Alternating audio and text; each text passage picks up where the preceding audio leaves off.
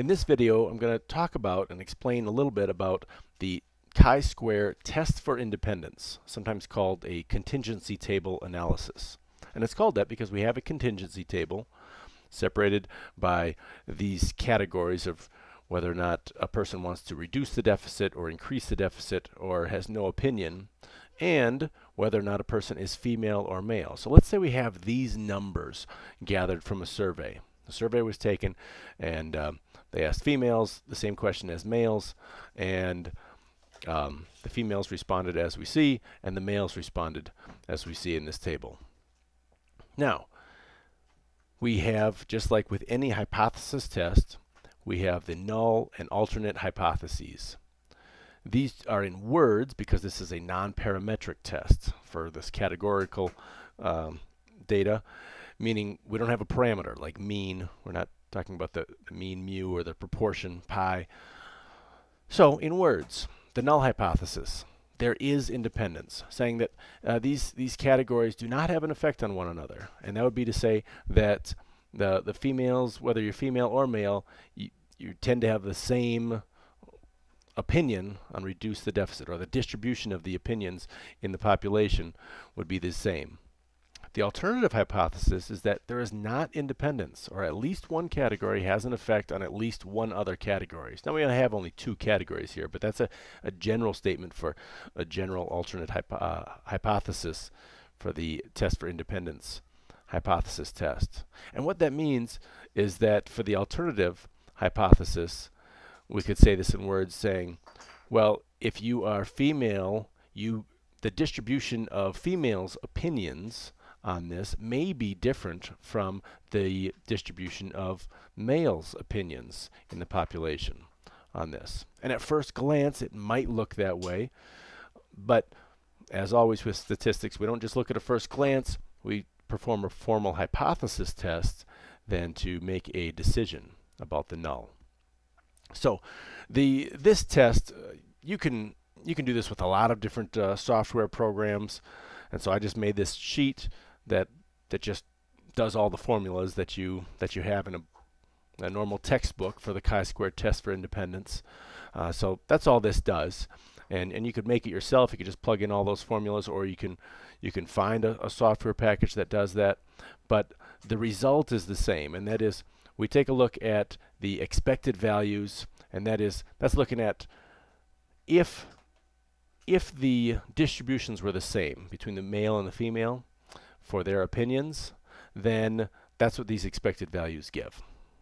And then we look at the observed minus the expected. We have the observed up here in the blue, minus the expected values, and then square that and then divide it by the expected values. Kind of similar to the test for goodness of fit, but we have an extra step in here because we've got, well, it's a contingency table. There's more going on here. So we take that, and then we find the chi-square, the area under the chi-square curve, the probability distribution, to the right of this chi-square statistic.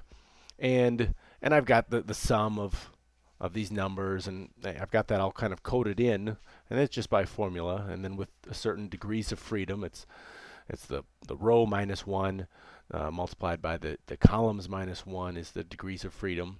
But in any event, you find the p-value, and it's with the chi-square distribution. Then you look at this p-value and you make a decision. This is a very low p-value, 3.44 e. This e is Excel language for times 10 to the power of. So 3.44 times 10 to the negative 10th. That's an extremely small p-value. So at just about any significance level, that alpha significance level, you would reject the null. So I'll write that in here. We're going to reject the null hypothesis. So that's like coming through here and saying, we don't like that. We don't think that that is something we're going to side with, that null hypothesis, in favor of the alternative. We're not going to accept the alternative hypothesis. We don't accept that. But we say that evidence suggests that that is what might be what's going on. So evidence suggests there is not independence.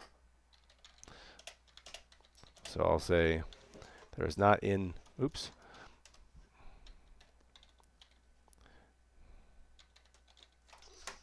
is not independence between the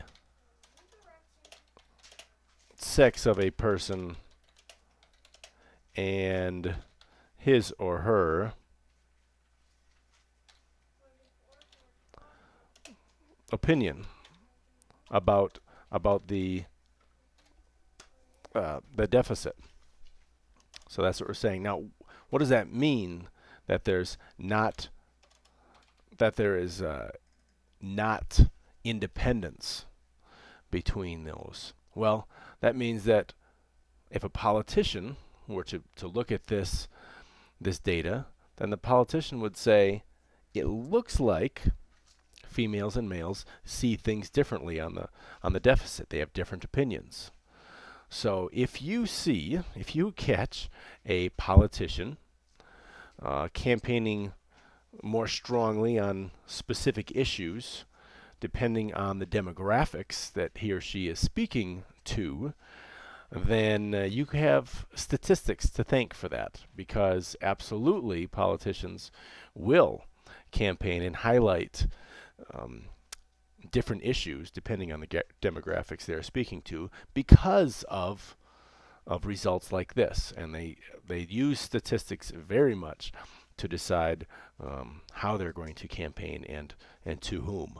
So that is an example for the chi-square test for independence.